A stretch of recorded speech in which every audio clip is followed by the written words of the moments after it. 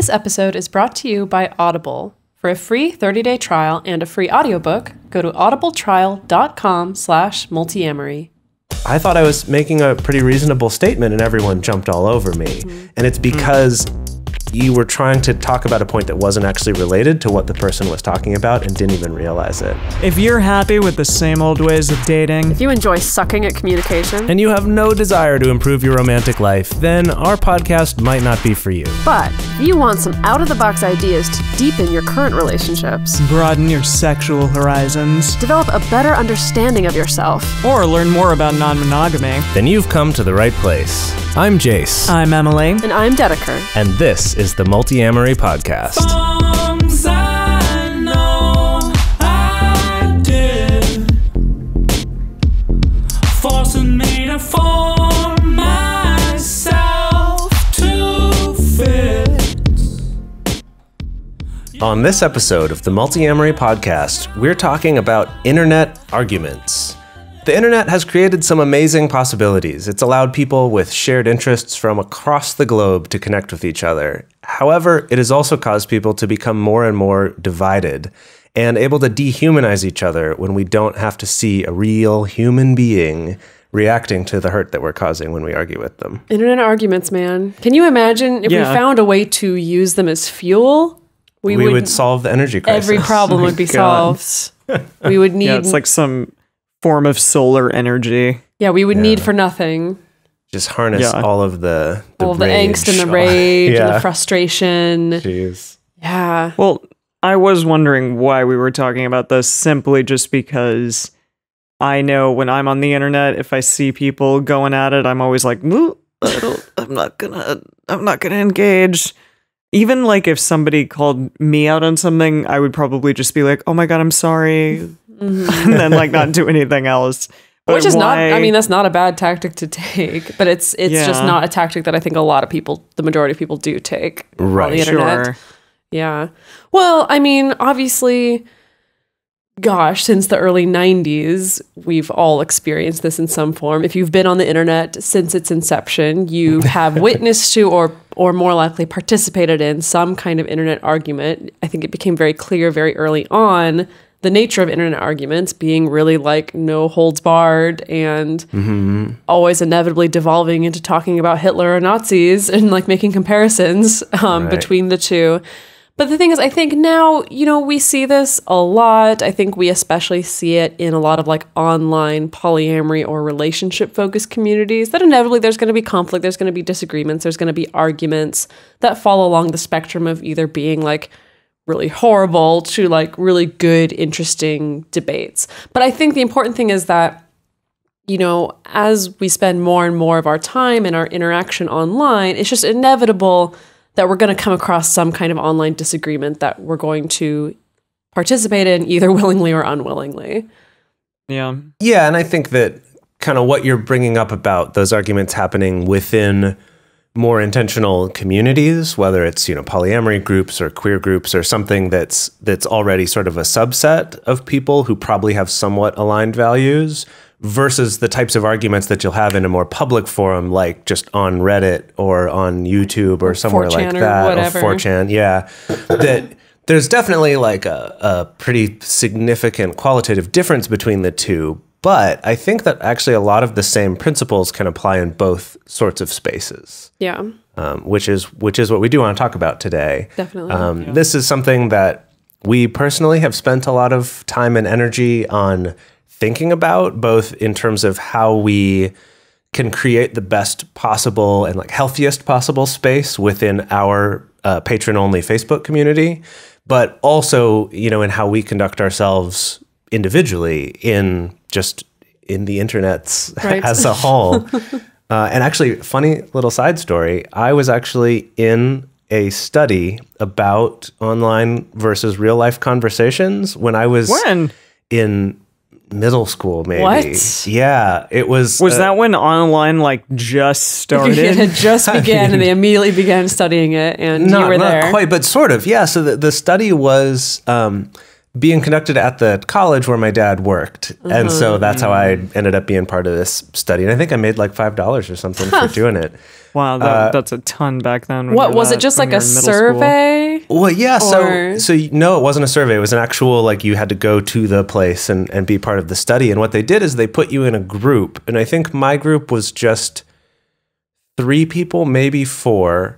They put you in a group and would tell you sort of like a little story or kind of a prompt for a debate. And they used, stuff that I now know are kind of these questions that are used a lot for the purpose of debate, where they're questions that have been engineered specifically so that people can argue either side and be able to back it up, and I that see. it's not slanted toward one side very much or the other. Like, one of the famous ones is the question of there's a man whose wife is sick with this disease, that there's a new like experimental cure for it that might cure it, but he's not sure. But the only way he could get it would be to steal it. Right. So it's one of Okay. those things where it's like, where do your values lie? And they Is really it- wanted a middle schooler's opinion on this. Well, so the point of it is That not, matters so much. the point of these is not obviously about the debate yeah, itself. of course. It's how about people conduct themselves and how, how do they you conduct. communicate. So what you did is you were in this small group in person, and you'd get one of these prompts and you would discuss it. Like, why would you do this thing versus the other? Why do you think that's right or this is right? Whatever. And then with that same group of people, you would do a different discussion, but it was all online. And you were even just like in rooms next to each other, but you were just Fascinating. typing. And the purpose of the study was to see if people would, again, this dates the study, if they would flame more, which is the term used in the 90s to describe Yeah. people like essentially Trolling? becoming aggressive online. Being like, aggressive, yeah. yeah, being more I aggressive, see. being more like personally attacking or whatever. So another reason why we're talking about all this is because the things that we are going to be discussing today can not only be used in internet arguments, but they can also be used in real life arguments, as in like face-to-face arguments. Not that like internet arguments aren't real life. I guess they are, but they're virtual real life, so maybe they don't count as much. It's a different dynamic for sure. I think we can all agree on that. That I think not seeing someone's face is a Yes. big part Yes. of it. Go ahead, Em. Well, no, just in a recent episode of the show Legion on FX. It's amazing, by the way. It's another like fucking Marvel like X-Men show. Oh, I see. But it's really good, and it talked actually about like how everybody nowadays is on their phones or online, and they interact with people that way as opposed to interacting in real life. So it makes them like, it makes the people out there just like the other person, or they're like a shadow of a person, is how they put it. So they're not even real to us. And then when you actually like see someone in real life, it's a very different interaction. It's a very different thing, but it also like gives you the ability to feel as though you can just be a dick in a way that maybe you wouldn't be otherwise in real life. right. Absolutely. Yeah. Yeah. I mean, there have been many studies and research papers and things written about how, in moving to online interaction, we lose the like facial expressions and losing the emotions that we see in other people. And that's a big part of our conversation. And so our language has evolved to incorporate things like emoji and little JK and LOL and like little abbreviations that we can throw in there to get back a little bit of that A nuance that fraction we've of lost. the nuance. Yeah. A fraction of the nuance. Interesting. Yeah. It's Yeah. also been shown even before that with people in cars versus people, like if someone, gets in front of you in line, the way you respond to that is very different from someone cutting you off in a Right, car of because course, 'cause you you're can't- seeing their Yes. face, Yeah. right? Yeah, That's that's why I true. swear so much in the car. Right. Where I'm like, fuck you, fuck you. And I would never do that in real life. I would be like, oh, I'm sorry. You can go ahead of me.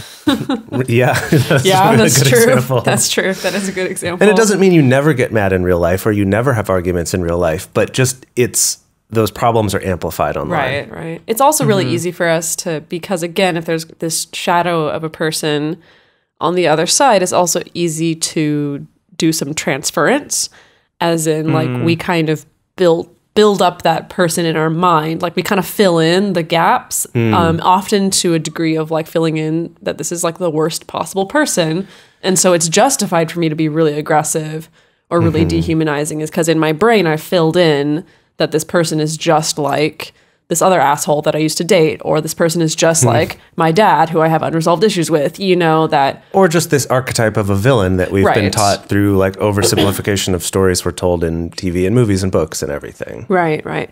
So we're going to start out this episode today with the assumption that trolling is not a part of this. Like trolling and people who are having a debate or having an argument purely for the sake of arguing or purely for the sake of trying to be inflammatory and trying to get people's causing reactions, trouble. just causing trouble. Like, we don't consider that within the realm of what we're talking about today. And so, and we do encourage you to, you know, kind of build that muscle of figuring, you know, being aware of that, of like when you're engaging with someone who's just kind of trolling or just kind of trying to poke at you versus when you're engaging with someone who is actually trying to discuss or have an argument or whatever. Right. And both of those people could seem like jerks to you. Yes. But there's a subtle difference there of like whether they're actually trying to have a conversation or it's just trying to cause trouble. Right, right, definitely. And if they are just trying to cause trouble, don't feed the trolls. Exactly, exactly. What Jase always has to say to me. Yes. Oh, really? Yeah. Sometimes. It's when I have to be like, no, don't respond to that thing. Don't feed the trolls. We can fight about this later. Yeah. Anyway, so I think it's really interesting that if you start to do research on best practices for having discussions online or even having debates online, first of all, a lot of stuff comes up that's just like, well, it's super easy. Like, just be logical and be nice, you know, present your research and like, don't get emotional and, you know, don't be a sore loser and don't be a sore winner. And it's like, those sound like great Easier said than guidelines. done. It's Yeah. and obviously so much easier said than done, but it all goes flying out the window, especially online when we can't see the person's face, and especially when emotions are present. And just because emotions are present doesn't mean that it can be part of the discussion. And of course, you know, being logical, presenting facts, presenting research, it can sometimes be effective in certain contexts, but more often it does cause people to just kind of dig in their heels more. Or it can encourage people to go into something like tone policing, where it's like, well, you're not being logical enough. Like, you know, I can't talk to you unless you calm down or whatever, you know, even when emotions are maybe an important part of the conversation. And I think the other thing is that a lot of the content out there sometimes goes into this realm of like, well, here's how you can win every argument, or here's how you can never lose an argument. And I don't like that because it implies that every argument or disagreement can have a clear winner and loser. It also implies that there should be a clear winner and loser. And I think that's where we tend to get really tripped up with a lot of this. That's more where I would go. It's just this idea that there should be a winner, or that winning actually is good. Right. And we're going to get to that a little bit more actually in the second half of this episode of kind of evaluating what winning means. But the way we're going to structure this episode is the first half of it is going to be about a little bit more internal work you can do for yourself. And then the second half is going to be more about some specific steps you can take and tools you can use in your online interactions. So this first part here is a lot of this was inspired by something called the Quiet Ego Foundation.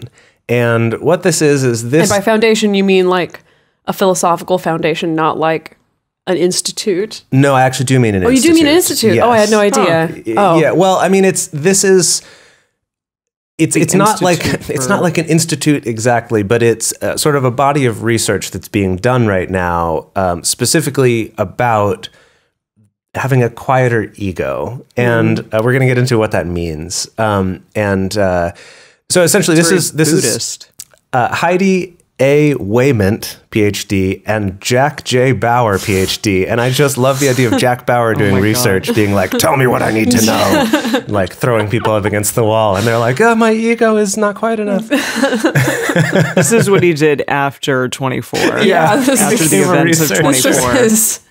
his like quiet retirement. Yeah. Was, I'm just going to go into some like ego and mindfulness based research. But old habits die hard. Yeah. So this research is based on combining parts of Buddhist philosophy with research done in positive psychology, which we've talked about on this show before, as well as basic humanist psychological research principles. And so the important thing I just want to preface here is that a quiet ego is not the same thing as a silent ego. A silent ego would be someone who has no sense of self at all, right? and that a quiet ego is instead finding this balance between understanding that you're someone who exists in a world with other people and other beings. This also includes, animals and whatever, that you're part of something larger, but then you are also an individual yourself. It's about finding the balance between those two things. I also want to make the distinction, too, that having a quiet ego, and this has actually been researched, this isn't just sort of philosophical mumbo-jumbo, but that having a quiet ego can promote better health. It can actually make you more likely to achieve your goals than sort of the type A aggressive way of going about it that we're taught, at least in our Western culture. And that having a quiet ego is not the same as being self-sacrificing all the time. And that actually being overly self-sacrificing is tied to more narcissistic tendencies in the research. So I just want to make those couple little caveats, couple distinctions. So it doesn't mean just like being a doormat and like never getting into a discussion or anything like that. So in this research, they identified 4 overlapping principles and kind of interconnected kind of foundations. And so we're going to go through each of the 4 of those and talk a little bit about what those mean in general, and then also how those can apply to how you interact online. So take us away with the first one. Okay, so the first part of having a quiet ego is, again, this very Buddhist sounding principle, which is detached awareness. So I guess I take this to mean is this idea of having an attention to the present moment, having an awareness of the full spectrum of a situation. So being awareness of both the positives and the negatives of a situation, being detached from an ego-driven evaluation of the present moment. So I think, that's things like immediately interpreting like, oh, this person's attacking me, this person's going after me, this person's making me look bad. And I guess instead of kind of having a little bit more of an expansive view of what the situation is. I think that's where the detached part of the awareness comes from. Yeah. Right? So an awareness of like, this is what's going on, but like, I don't need to, my first interpretation doesn't have to be about like, how does this affect me? And it's all about me. Yeah. And then the last part being that someone with a quiet ego attempts to see reality as clearly as possible, whatever they may discover about themselves or others. So it's like really having a dedication to like trying to be as objective as possible, which is really difficult for us as human beings. Yeah, for sure. Yeah. Because you might not like what you find out. Right. Yeah. Yeah. The next one is going to be to have an inclusive identity. So what does that mean? What they're saying is that people whose egos are turned down in volume, they have a balanced or more integrative interpretation of the self and others. So tell us a little more about like what that looks like, what that means. Yeah. So an example of what inclusive identity in a person can look like is that they do things like they understand other people's perspectives in a way that allows them to identify with like the experience of others. So empathy, I think, is a good word to use there. If there are barriers up, they work to break those barriers down. And they also have a deeper understanding of just like a common humanity in the people who they are having potentially like an argument with or just a discussion with, that they understand like there is a commonality between themselves and somebody else. And then also they're mindful. So yeah, this word that is thrown around a lot these days. They are more mindful, and they are, again, more inclusive, especially in those moments where there's a lot of conflict going on, where maybe their identity or their core values are challenged. They still can have this inclusive understanding and this mindful understanding of what's going on. And also, if your identity is inclusive, then you are more likely to be a cooperative and compassionate person. And you're not just only working to help yourself, instead, you're working to help those around you as well. Yeah. So like that inclusive identity, meaning that your identity includes how you fit in with all of humanity, right? Like realizing this person you're arguing with like that you have a lot more in common with them. It's kind of like having your identity be part of the fact that we're all humans and kind of seeing the commonality between us. And I guess kind of, oh, sorry, go ahead, Em. No, just, I think that so many people it tends to become like a me versus them or an us versus them thing. Yeah. And instead of being like, hey, there is pain here that is not separate from my pain, there is, an understanding here that's not separate from mine. I think, especially right now, I feel like the country is at such a divide, and it is very like us versus them sort of thing here in the United States. Instead of internet trying makes to that work worse. together. Yeah. Oh my God! Jesus! Like so many arguments and anger and like just people pissed off and name calling and all this stuff, and it's just continuing to make that divide even bigger instead of understanding, like this says, the commonality in us all. Right, that we're in a place where we can live in these little echo chambers of just people who agree with us, and if we find someone who doesn't, we can block them. Or, that we can sort of shut ourselves in this box of like, they're others, they're hateable, right? And I'm not related to them at all. Right. And so this inclusive identity is the opposite of that. But I think, I just want to point out that it's not saying like we need to go into this like all kumbaya, like we're all human beings and so none of our disagreements matter, like we don't want to be eliminating the stories and lived experiences of people who unfortunately can't just kind of fall into the like, oh, this commonality of humanity kind of thing. But it's kind of like being able to maintain a sense of that even when you're in disagreement with someone. Yeah, definitely. No, yeah. Sorry, I didn't mean for us to give that impression at all. I just wanted to make sure that was clear. Yeah. Sure. Right. It's just having that in mind when approaching these things. Right. Then the third one here is called perspective taking. And this is basically just reflecting on the other viewpoints. It's a quiet ego which brings attention outside of the self, increasing empathy and compassion. So definitely a lot of overlap with the others. But this, rather than being about how I identify myself and think about myself, it's about just taking a perspective on the debate itself or on the things that are being discussed.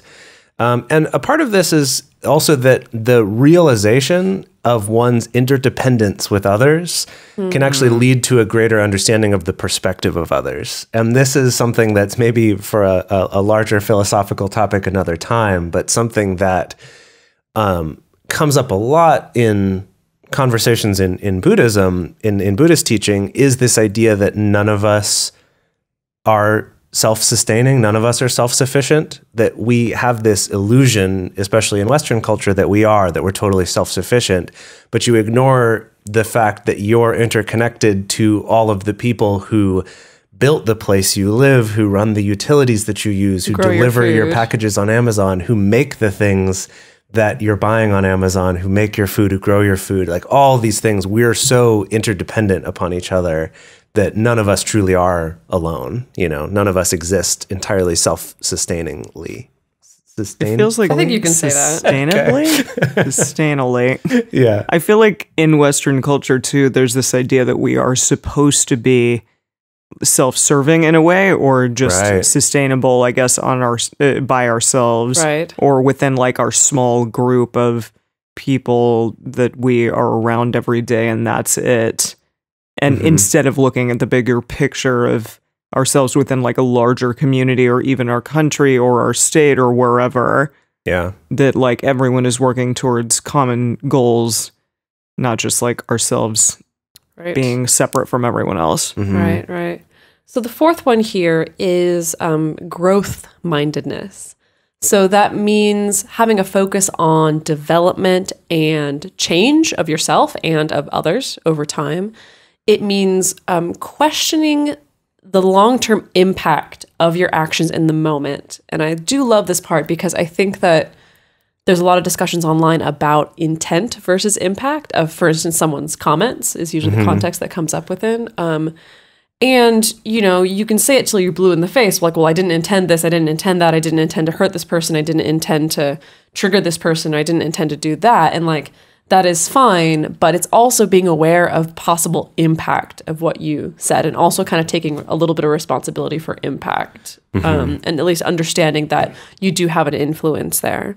And then additionally, understanding that this particular moment in the present is just part of an ongoing journey instead of an immediate threat to the self and the existence. And so what I take this to mean is this idea of, you know, again, if we're going to bring it into the context of online arguments, that you're here and someone says something that really gets under your skin, of understanding like, okay, this gets under my skin right now, but this is just one moment in like a much bigger context. It's not like I need to like rush to my defense like it's freaking life or death right in this moment, which a lot of us do in these contexts. I know I certainly have, that it's immediately like, oh my God, how dare they say that, you know, and I need to like my whole identity is in crisis. Exactly. My whole identity is in crisis right now, when maybe in reality that's not necessarily the case. So kind of growth mindedness, also having a sense of like, things are growing, things are changing, things are moving, I'm learning, other people are learning, and we're all kind of on this journey, as it were. It's like, you know, the previous two, the perspective taking and the detached awareness and inclusive identity, are kind of about seeing the bigger picture in terms of other people and other perspectives. And growth mindedness is like seeing the bigger picture over time. It's like realizing that this one specific moment right here isn't everything that's ever existed, that it's all part of this longer journey, and kind of looking at, like you said, like the impact of your actions and what you're doing rather than just your intent right then. So I feel like the whole quiet ego thing, it seems like what comes up again and again through these different facets is this idea of like, you have a part in this, but it's not all about you. Essentially, is like, that's kind of the big takeaway that I think I get. Would you disagree? Right. That you're connected to all of this, but you're also an individual. Yes. Yeah. So just kind of having that in mind, that this is not all about you, essentially. So before we get into more specific tools and some specific examples of these things at work in online discussions, we want to take a moment to talk about how you can help support our show and to keep this going. If this is something that you get value out of, we would appreciate it so much if you could give some value back to us by becoming one of our patrons at patreon.com/multiamory. As a thank you for doing that, at the $5 a month level, we have a private invite-only discussion group online that you can join that's closed to other people, so people won't see that you're in that group unless they're part of it.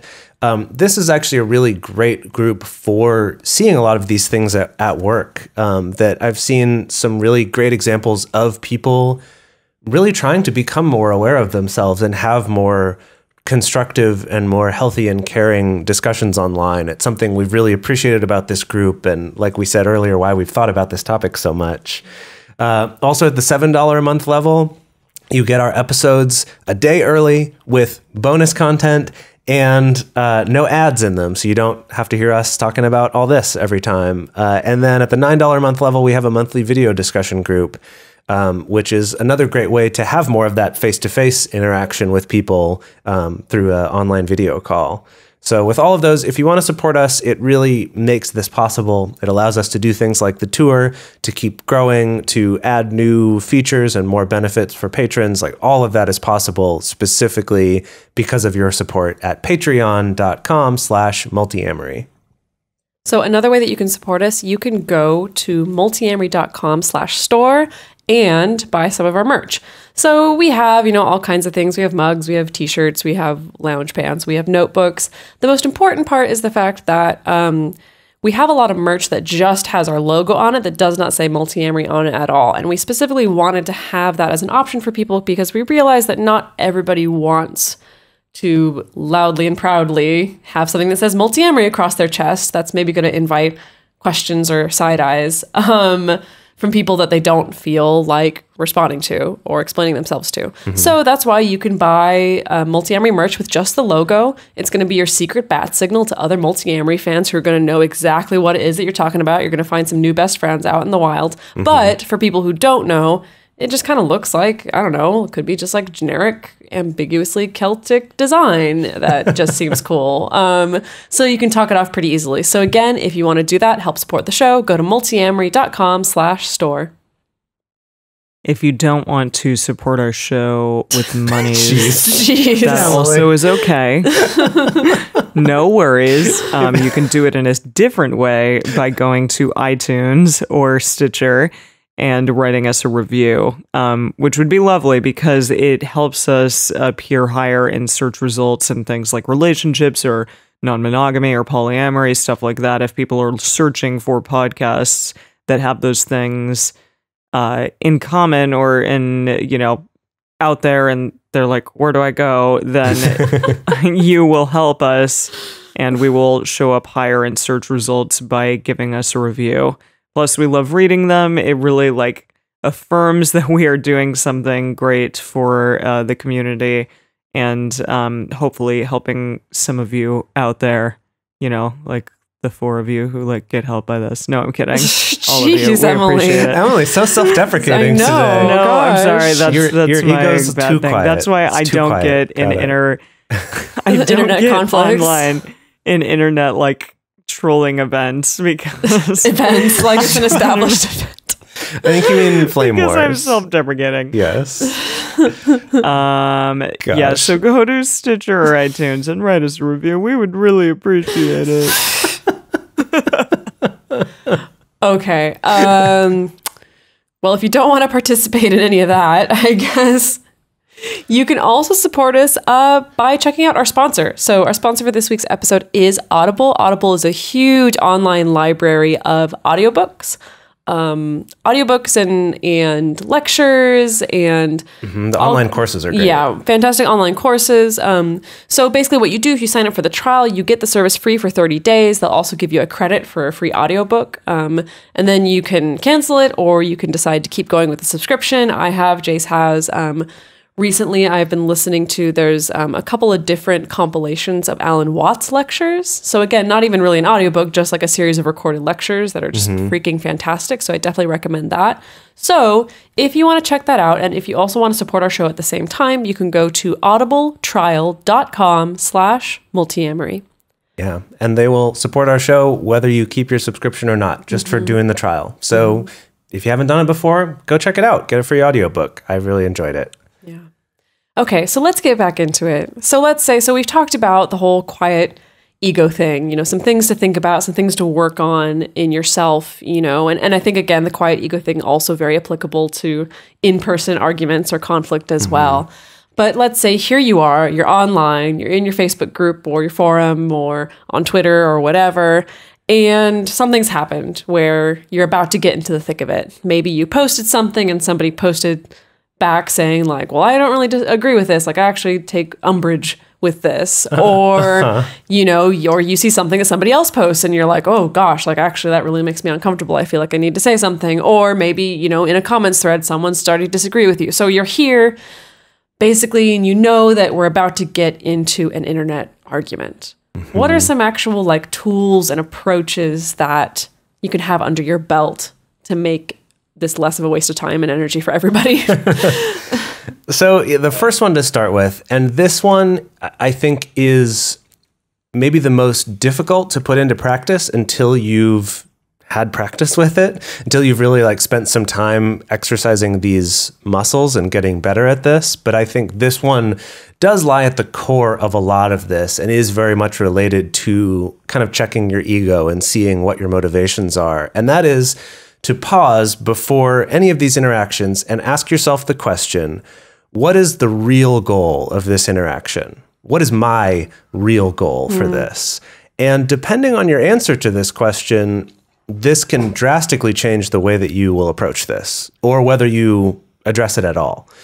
So in asking this question, again, assuming we're not in a trolling situation where your goal is just to cause trouble, then get out of here.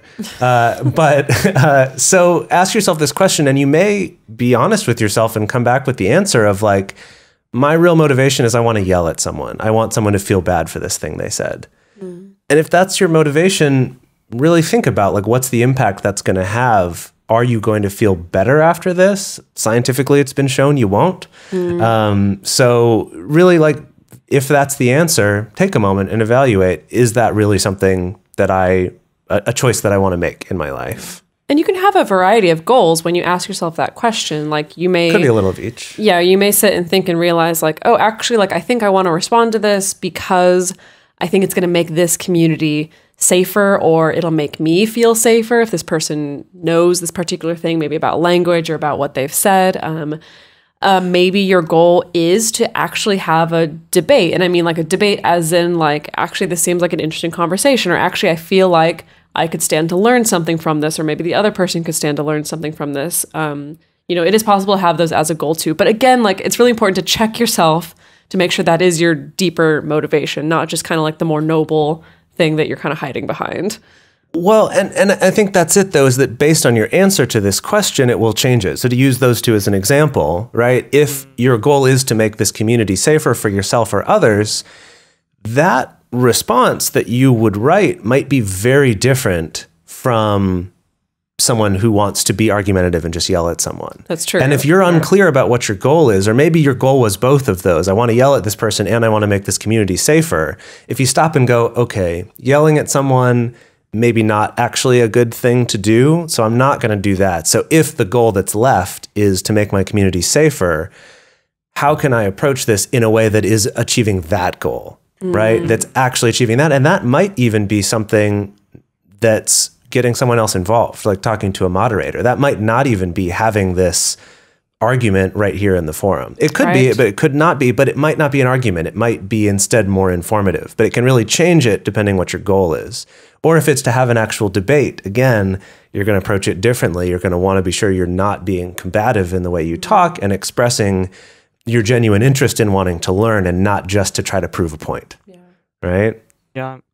Which is actually the next moves one. On to the next one, which is, are you just trying to prove a point? So yeah, I mean, do you see something that someone said and you're like, no, that's not okay, or that's wrong or something, and you just want to prove that that person is incorrect? Like, is that really a good thing? Do you really need to do that right now?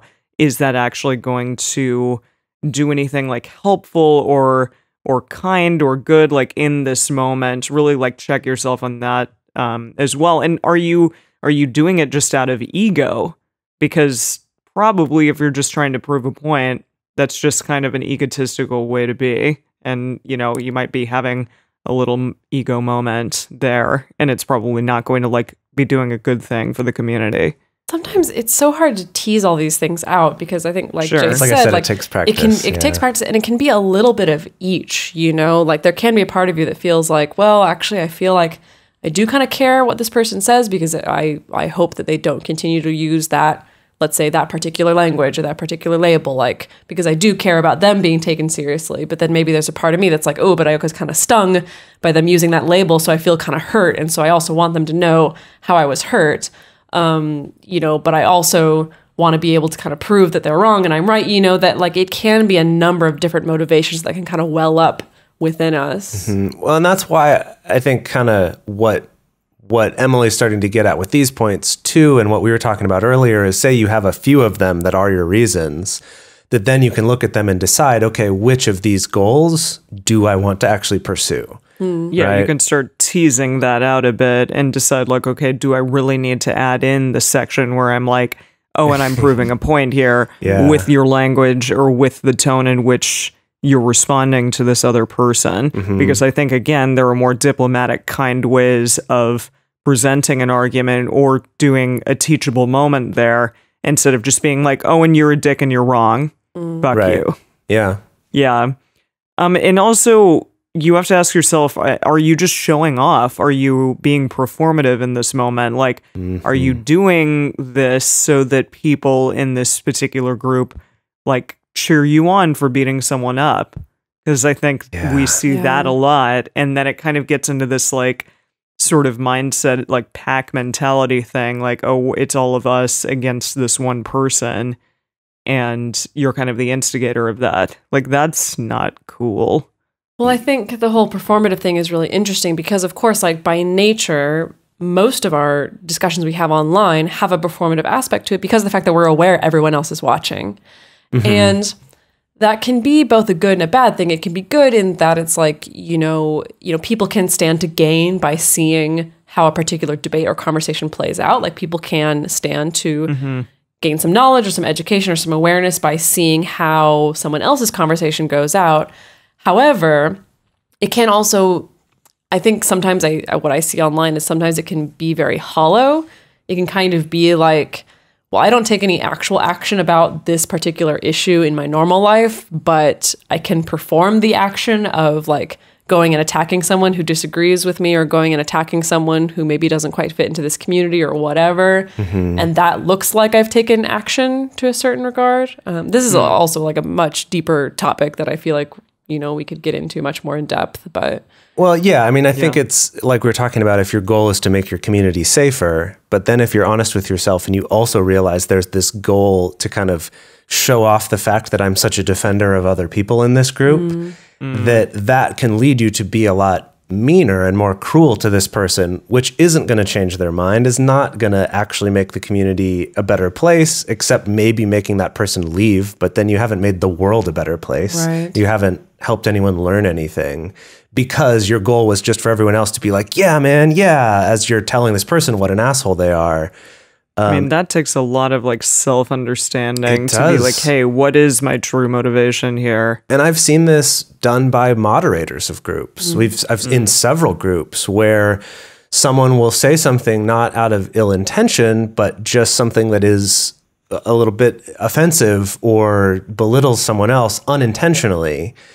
And the response, rather than being, hey, let's help you understand why why that thing was upsetting so that you can learn and become a better member of this community, it's, fuck you, asshole, you're so privileged, you're whatever, calling names, right? Jumping to that, even to the point of after the person's left the group, people being like, yeah, fuck that guy, hated that guy, fuck that guy, I'm glad you told him what for.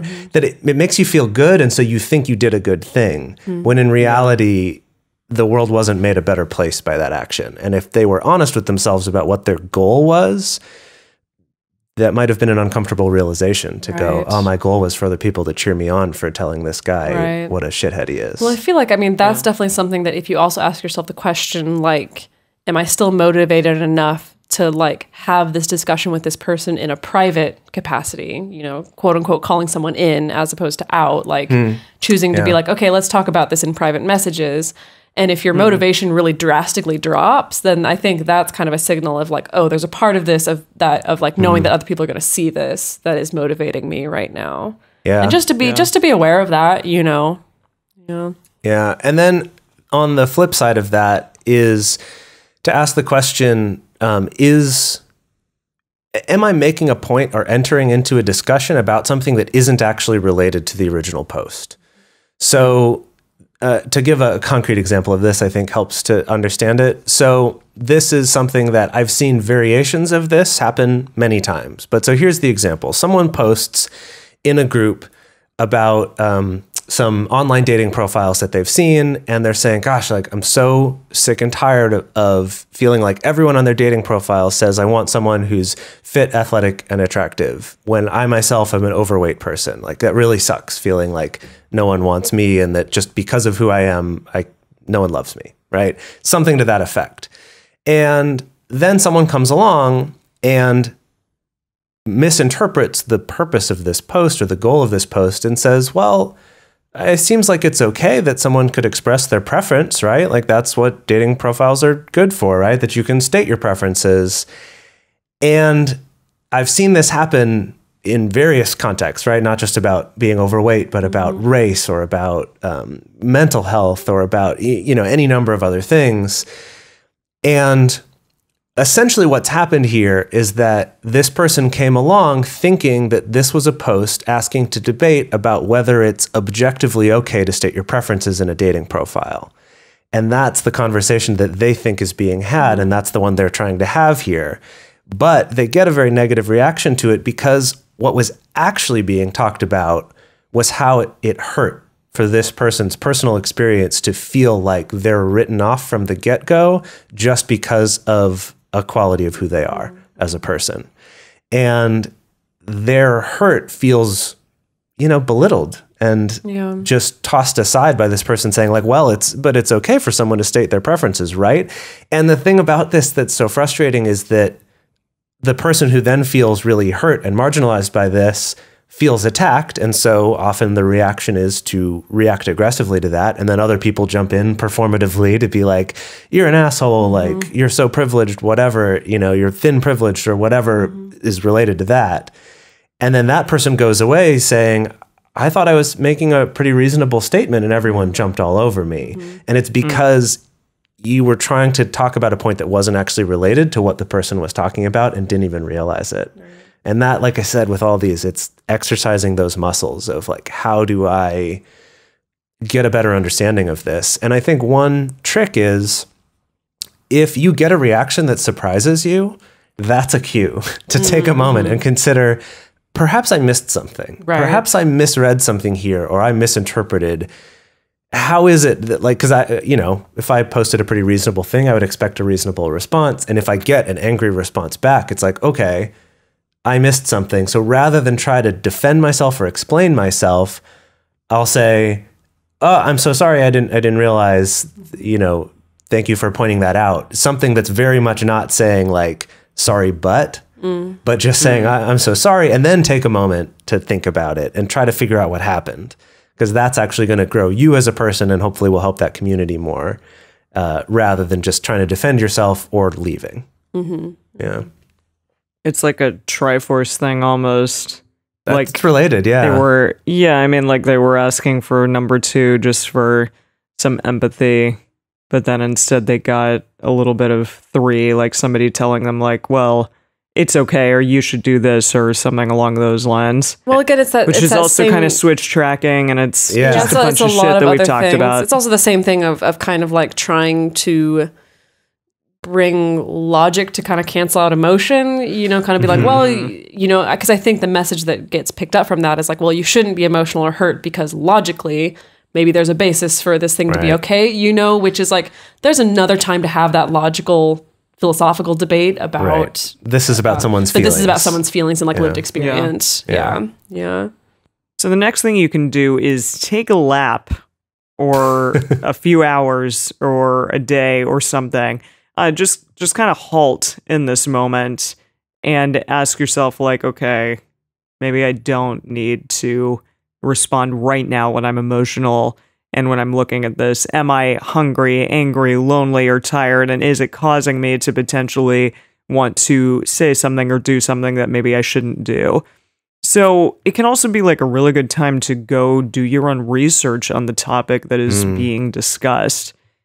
So like read a bunch of opinions, read some news articles, and not just ones that support your view, right? No, exactly. Talk about like, look at the counter arguments to the argument that you want to make. So yeah, I mean, there may be like really good facts out there about the thing that somebody else is arguing for, and do your freaking homework. Look at those arguments as well as your own.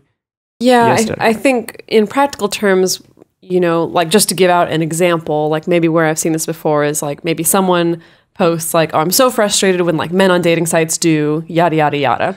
And inevitably there's like the first one in the gate is some kind of not all men kind of response. And it's like, okay, so you had that experience of like, oh, like this person said something about men and I identify as a man. And like, I don't think that I do that. And I'm kind of upset that they would say that. And it's like, instead of responding right away, like take some time, take an hour, take a day. That's like Emily was saying, that's good time to be like, hey, maybe I should actually Google this phenomenon of what this person is experiencing on a dating site. And maybe that will also expose you to all the real common responses, like the not all men response, you know, just like do that labor ahead of time so that you don't come in sounding like an idiot, essentially. Like that's another thing is, you know, it's a good time to educate yourself instead of immediately hopping into a debate or immediately hopping into like demanding that this other person educate you and do that emotional labor, you know, things like that. Yes.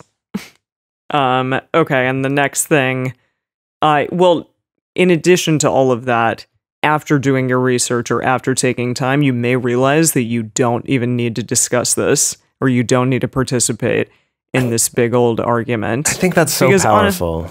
Yeah. I mean, really, honestly, like, again, in the moment when you are upset about something or when something kind of like sets you off, that is the worst time to probably start talking about something. Like in a regular argument, it may be the worst time to say like immediately what's on your mind and just potentially say something that you might regret.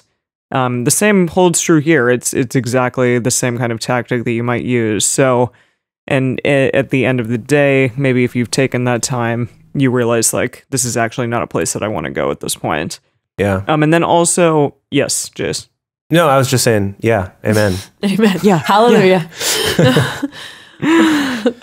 Also, if you've been called out on something, take the time to consider that it was probably really difficult for the other person to bring this up, and that they might be a little afraid of the reaction that you might have to being called out. So at least like take a moment to consider that. And again, as we said before, don't act on it in a particularly like emotional way. Try to like maybe take some time and be like, okay, what is really happening here? And that's another time in which to look inward. So yeah, I can't even tell you the number of times that like I see a comment or someone makes a post or someone sends an email and my initial reaction is like, oh, that really sets me off, or no, I think they're wrong, or no, that's ridiculous that like that's the kind of feedback that I'd be getting.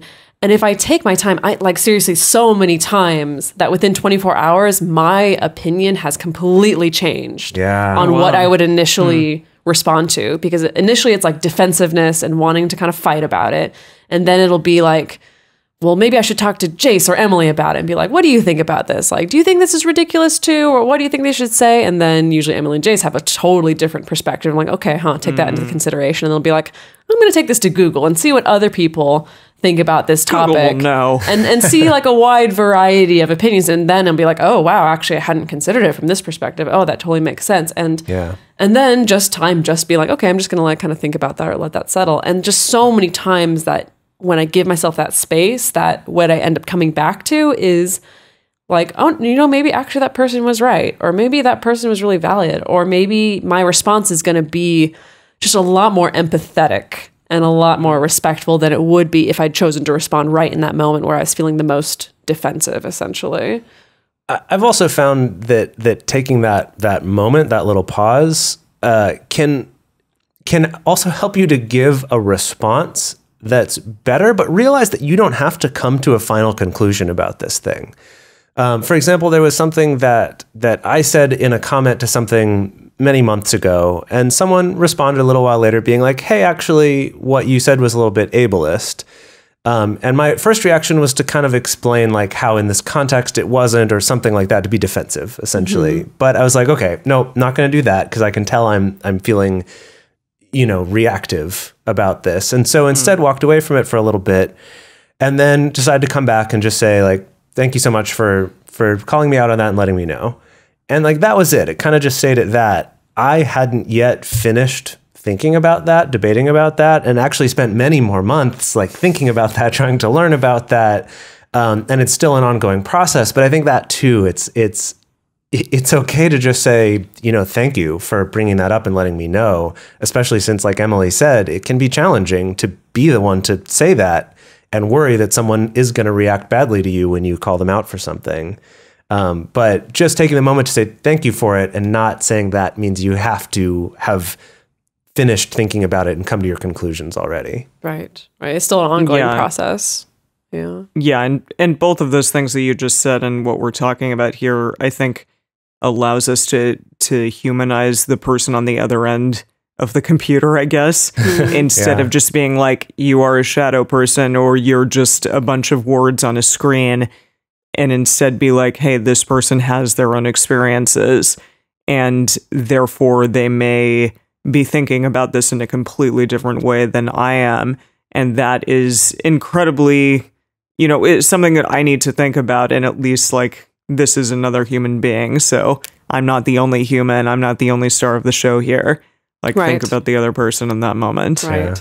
So let's say, you've taken your time and maybe you have come back to the conversation. You have decided like, no, I do want to participate in this. And there is something that I want to say here, or that I feel like needs to be said here.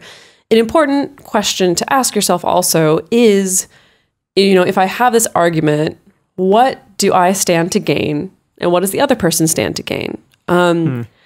And just to really consider, like, literally, what is it that you would gain by continuing to kind of push this? And this is kind of related to our initial questions of, like, what's really your goal here? What's really on the other side of this? Because here's my thing is I think that it's really easy for us to get sucked into arguing based on, like, the principle of something. So, for instance, where I see this a lot and where I've definitely experienced this personally is when there's arguments about particular language that can or cannot be used. And I think that if someone's like for instance, let's say in your instance, Jase, if someone's like, Jase, I think what you said was ableist. And it can be really easy for someone in Jase's position to take that as like, someone's trying to police my language. Someone's trying to tell me what I can and cannot say. Someone's trying to control me. And so I'm going to fight to regain my right to not be controlled. When it's like, in reality, that's not necessarily what you're kind of fighting for. Like, are you just fighting for the ability to keep using this particular ableist word? Like, how much value does that have to you? Is it really that particularly difficult for you to just use another word? Like, that's something that's really helped me, just to have a sense of, like, what is it that I'm actually fighting for here? What is it I'm actually trying to gain here? And is it possible for me to enter into this discussion in such a way that both of us could actually gain something? I feel like pride is so caught up in it. Whenever someone answers that, it's the principle of the thing. What they're actually saying is, I'm proud. That it is my pride. I have to win, regardless of what's actually better for me or for the other person or for the world. It's just about winning for the sake of winning. It's just about pride. And I think we can have that reaction. Like I said, I initially had a reaction to be somewhat defensive, and instead did take that moment to check in and be like, okay, I can make a very small change in my life about either some language I use or about a type of comment I might use that doesn't significantly impact the quality of my life, but might be very positively impacting the quality of other people's lives. So in that case, it's like I would be fighting a fight to win so that more people can lose, and I don't have to think as hard, right? And maybe I'll put more effort into fighting this fight than to actually just changing how I talk, right? So that's, I think, a really good example of that. Like, why? What do you have to win here? What are you fighting for? I like Emily's thing. She always says, this came from your mom, right? The like, is this the hill you want to die on? Oh yeah, the mountain. Is this the mountain you want to... What mountain do you want to die on? Right. I don't know, Mom. Which one do you want to die on? No, I don't know. God. Anyways. Oh, man. So the next one's about knowing when to stop. So Cornell University, there was a study at Cornell University that found the chances of a person changing the view of another person in an online argument falls dramatically after just 5 replies. So essentially, like, the more into the weeds you get, the less likely you are that anybody's going to change their mind. And that's not a lot of back and forth. Yeah, 5 replies is pretty quick. That's right. And after that point, it tends to be a lot of repeating and rehashing, often not even really rewording things, but just kind of saying them again, often getting more and more aggressive too. But just check to see if you can identify, is there like a core disagreement underneath all of this? Because maybe you're each bringing up all these details or like specific examples, but keep kind of arguing past each other.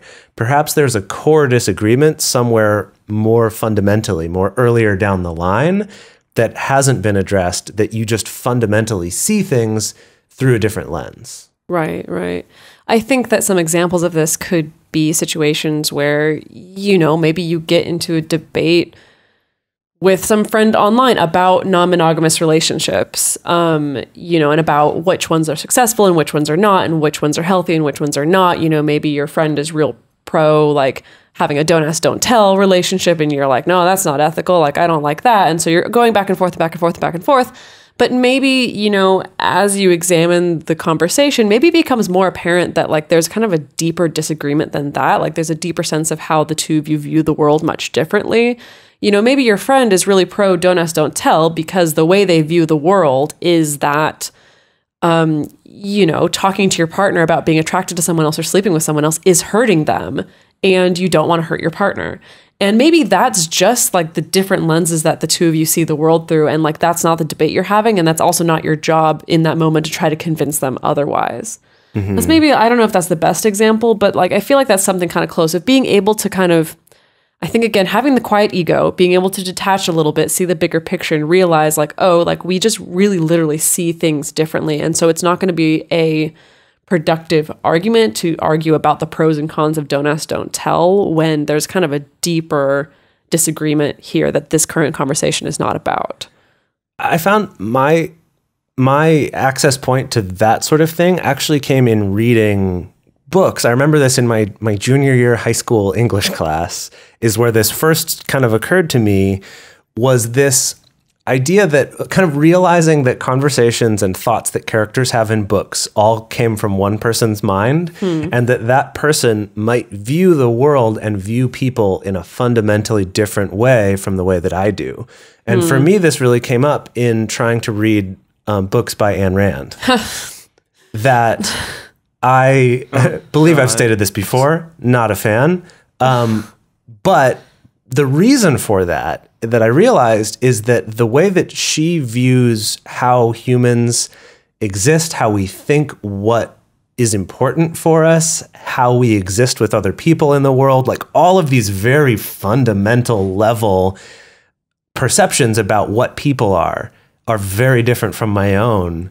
And so in trying to, read her characters and listen to them interact with each other, I was just like, I don't fucking understand. I hate all these people. They all seem terrible and their decisions don't make any sense.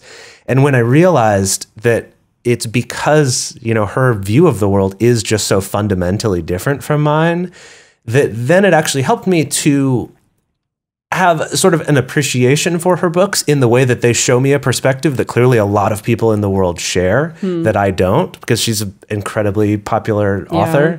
That it helped me to see like, God, there's a lot of people in the world who see life very differently than I do. Right. So even if I don't like her books or her values, I can at least appreciate the fact that she does give us a good gateway into seeing a world in a way that I don't. Right. Yeah. And so that, I think, it's really important to recognize that, again, because of the fact that, like, if we're always trying to convince each other, there does reach a point where someone's not going to be convinced unless you dedicate like a lot of time and a lot of energy and a lot of effort. And they are also dedicating a lot of time and energy and effort to being open to being convinced or changing their worldviews that can't necessarily be reached in 10 minutes on Reddit, essentially. And by the way, like, just as a little bit of an aside, that Cornell University study is super fascinating. Like, basically, there's a particular subreddit that is specifically designed for, like, I think it's like r/civil discourse or something like that, where it's supposed to be having debates in good faith. Right. Where people are supposed to be more open to like actually discussing things and maybe not so defensive and things like that. And they just did this like really they did this really in-depth study of how do people get convinced? What are the markers that suggest that someone's more malleable? What is the language that someone uses if they are more malleable versus if they're less malleable on this particular topic? Like, how quickly does someone respond and how much does that have an impact on whether or not someone changes their mind? And you can read the whole study for free online. So I definitely recommend doing a little Google there. But it's just really, really interesting. But I think a core fundamental part of it is just knowing that, like, to a certain extent, some people are not malleable on certain topics, and arguing about it is not going to change that. In fact, it will make them more firmly believe in their thing that you're trying to argue against. Yes. Yeah. So finally, we come to carefully state the disagreement, and then just you're done. Yeah. So as in kind of once you recognize that maybe we've hit this, like, 5 reply point of no return. It's the point where we're just going to be rehashing the same stuff. So there's this really nice quote from journalist Pedro Burgos, which is that if you lose an argument, you win some knowledge. If you win an argument, then you gain an ally. If you end in a stalemate, which is by far the most likely result, then try to rephrase your opponent's argument in yours succinctly in a single comment so that everyone has an opportunity to win some appreciation for the debate. So you need to acknowledge what you learned and show empathy in that moment. And this is, I really like what he said here. Because again, so many times these arguments just end in people like screaming obscenities at one another via the internet and then are never heard from again, or blocked, or, get thrown out of a group or something. Well, I think it really calls into question changing our ideas of what it means to win or to lose an argument. Because again, he brings up this idea of like, if you approach it as in my quote unquote losing this argument means that I learned something. Whether it's I learn about someone else's perspective, or I learn about something I didn't consider before, or it's like I learn about which arguments to get into or to not get into.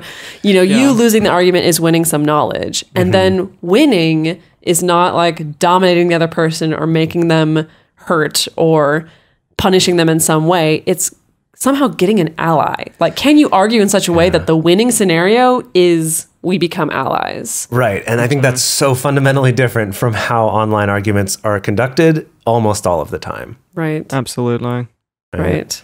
And so this seems like a good strategy for bowing out if it's a stalemate. Again, you're kind of rehashing and just going in a circle of just being able to just succinctly say like, well, like we fundamentally disagree on this. And like, I learned this. Thank you for like sharing this, and Seacrest out. Right. That it's that.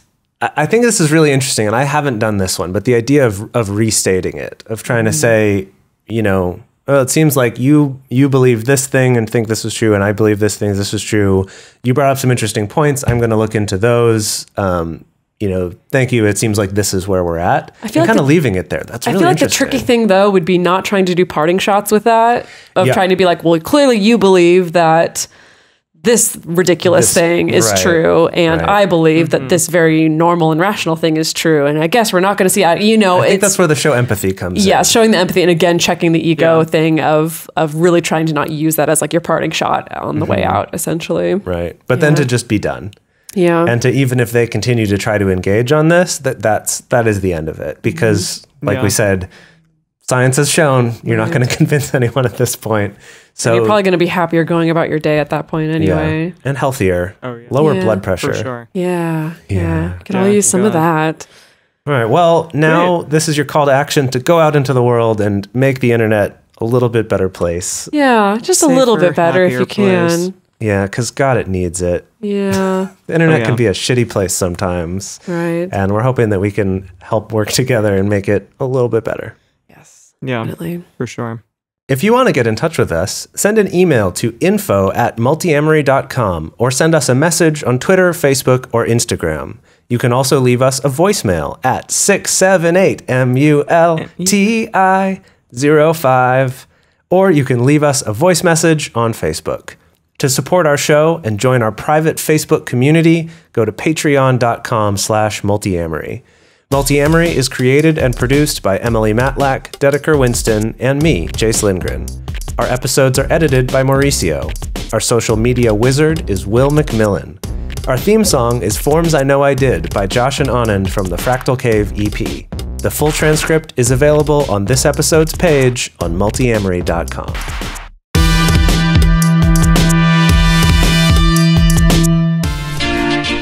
Life on the Swing Set is heading to paradise for the 7th time, and once again, we're taking over Desire Resort Riviera Maya in Cancun, Mexico. With this year's hosts, me, Cooper, Ginger, Dylan, JV and Char from Ending the Sexual Dark Age, and author, podcaster, and feminist porn filmmaker Tristan Taormino, our takeover allows us to mold the resort in our geeky, sexy, and inclusive image with orgies, classes about pegging, flogging and fisting, theme nights, a full dungeon night, naked karaoke, mutual masturbation, and massages. From November 3rd through the 10th, 2018, this beautiful, all-inclusive resort will be full of sexy swing setters from every letter in the LGBTQA spectrum. Poly, swingers, nudists, kinksters, doms, subs, and those who are just curious about what a week at a sexy resort offers. We take all the best of the swing set our values, our experience, our co-hosts, our community, and we bring it all together with the best resort staff on earth to create a queer, kink, and poly-friendly, consent-aware, and sexy as hell experience for everyone who joins us. To come with us on our Swing Set Takes Desire 2018 trip and hear us podcast about our previous trips, head over to ssdesire.com. We'll be there to welcome you home.